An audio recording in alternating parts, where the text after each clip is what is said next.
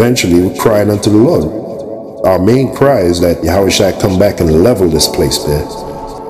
That's our main cry, man. Put an end to this nightmare, because that's what it is. It's a freaking nightmare.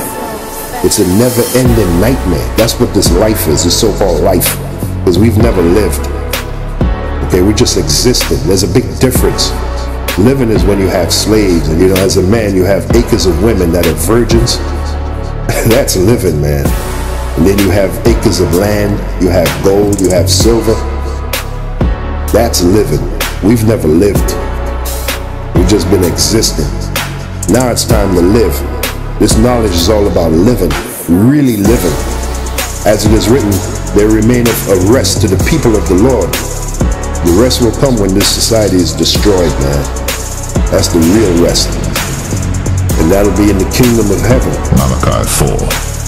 For behold, the day cometh that shall burn as an oven, and all the proud, yea, and all that do wickedly, shall be stubble.